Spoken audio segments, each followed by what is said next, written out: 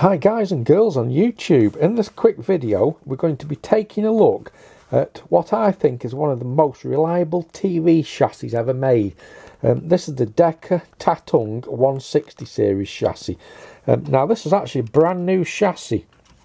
I've had it in the loft for must be 25 years or even more. I actually bought it from Wizard Distributors in Manchester. I don't know if you remember them. And I only bought it because they were only about £10. They were clearing them out from the factory to get rid of them. I only bought it because it was cheap, but I've never ever used it. So in this video we're going to be looking at one of the most common faults on one of these sets, and it's probably the only thing they ever suffered from. Now I've rooted through all the service manuals, and I've actually managed to find the exact manual there, the Decca Tatung 160 series chassis. So let's stop the camera, take a quick look at the manual, and then we'll take a look at the set. So unlike most of the earlier Tatung service manuals that contain loads and loads of pages and setting up instructions and waveforms and part lists, the Decca 160 service manual was very sparse. It only consisted of one piece of paper, a bit like the instruction book that came with a set, and you just fold it out. And that is the circuit diagram, or as they call it, the service manual. A very, very sparse one piece of paper. Now, if we take a look at the instruction book for the telly, that's just as sparse. It only consisted of 1 page, 2 page, 3 page. Well, that's it really. 3.5 pages for the instruction book. So that's the original instruction book for the set we're going to be looking at. Now, by far the most common fault on these were these pots. They have a very thin spindle, and they used to break off very, very easy. I can't remember the value. I think they're 22k, and they're all the same one. I do have them in stock somewhere, but I'm going to have a look for them, because the TV we're going to be looking at, let's just have a quick look underneath. The actual set we're going to be looking at has got this common fault where you catch the control on something and it actually breaks off. So here's the set in question. It's a little 14-inch. It's actually badged up with Decca colour, and as you can see, it's got the most common fault is you just catch these, and because the spindle is so thin it breaks off. So I found a couple of knobs for this. I found one pot. That's a pot and 2 knobs, but I'm going to have to look. So I don't really want to break up this new chassis just to get control. I'm going to have a look around, because I do have them somewhere. So let's stop the camera, we'll take a look in the back, and then we'll switch the set on.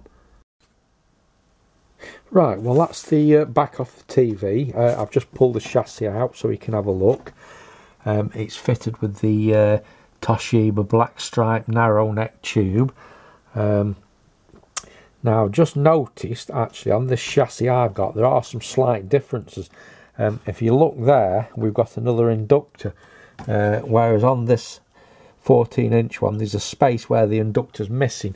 And if we pull off the tube base, also, this is for a narrow neck tube, and the chassis I've got is for a large neck tube.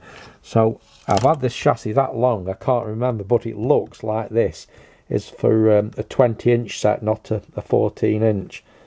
So I'll give it a little quick hoover, and then we'll plug it in. Well, unfortunately I've not been able to find another pot yet, so I've searched through hundreds and hundreds of different pots. You're just going to have to stick with me while I have another look round. Well everybody, that's very slightly annoying. I can't find where I put them. I can only find one, and all I can find is another set of knobs. So I think just for the time being, we're going to have to take one out of here and put that into the telly. Right, so that's the two new controls on. I've swapped the colour one and the contrast one. We'll just have one more quick look at the underneath, and then we'll have a quick look at the top, and then we'll power it up and turn it on. You can see there the use of printed circuit board coils in the IF strip. One of the things that these sets did suffer from was dry joints on the frame output IC, so I've just done that. But apart from that and failure of the on and off switch, these sets were 100% reliable. So yeah, let's just turn it round.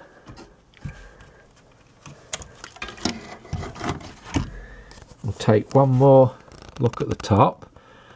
That's the chopper transistor there, chopper transformer. You'll see it's got the two resistors that you usually take out the chopper transistor there. I've had a look underneath, they've not been changed, so it's obviously factory modified like that. Chopper IC there, tuner. That's the frame output IC right at the back. Scan coupling and flyback tuning capacitors, line output transistor, line output transformer. And that's it. Let's stick it all back in its case now and switch it on, get a picture on it. Right, so there we go guys and girls. That's the Decca Tatung 160 series chassis from 1984. It's connected to a skybox. Let's switch it on.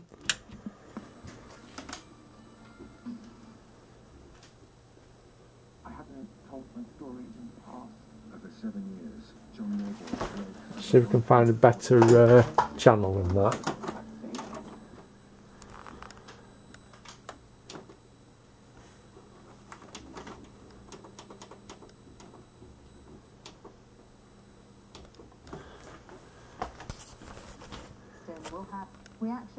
There we go, absolutely perfect picture. In the last hour that Nicola Sturgeon did not break the ministerial code.